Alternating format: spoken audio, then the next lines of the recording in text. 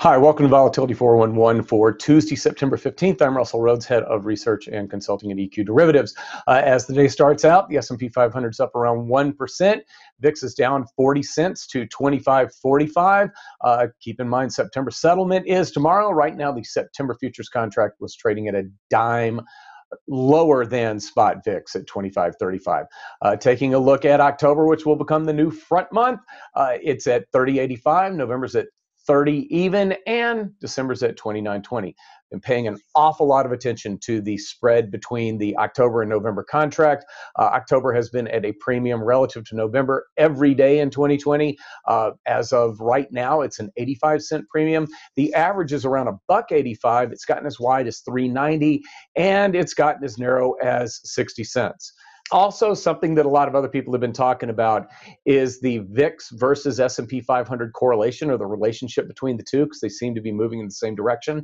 I like to look at the 20-day correlation of the percent changes for each of those two indexes. That's just how I take a look at how much they are moving in line with each other. And actually, that number is at a minus 0.57 right now. On average, it's usually minus 0.74. It's gotten as close to -1 as minus 0.98.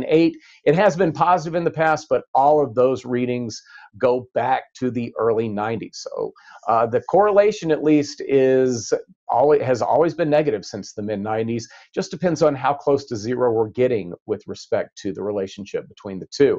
And then finally, just a couple of trading observations here. This morning, what's really active is the November 90, 95, 100, and 110 calls. Those have been trading pretty well, still trying to get a handle on what's going on there. Yesterday, late in the day, somebody came in and sold a September strangle, selling the 24 puts and the 28 calls. They took in 63 cents. If they hold it through settlement tomorrow morning and we land between 24 and 28, they profit by 63 cents. Break even is 23.37 to the downside and 28.63 to the upside. So with all of that, I'm Russell Rhodes, and that is your Volatility 411.